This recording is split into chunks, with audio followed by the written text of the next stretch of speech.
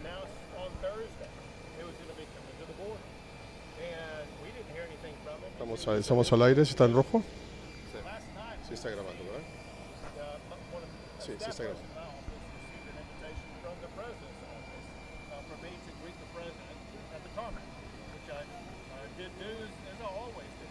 But I wanted to use the opportunity to express to the president the damage that he's caused in the state of Texas and the solutions that he can deploy today to eliminate that damage, to restore the immigration system to an orderly system, and to eliminate illegal immigration.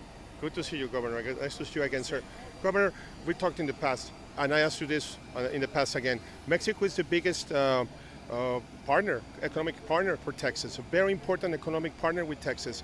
And the situation that you see in El Paso, you also see it on the other side of the border in Juarez with all these thousands of migrants causing economic troubles also in Mexico. Have you talked to President Obrador to see a way to work together? Maybe perhaps the President of the United States doesn't work with you, but maybe him. Have you talked to him? So, two things. One is, you mentioned how Mexico is a big partner with Texas economically.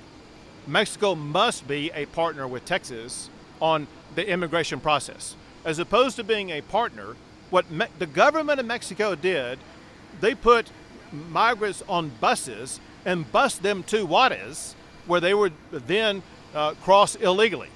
That's reprehensible, if not illegal, and contrary to the protocols that exist between the United States and Mexico.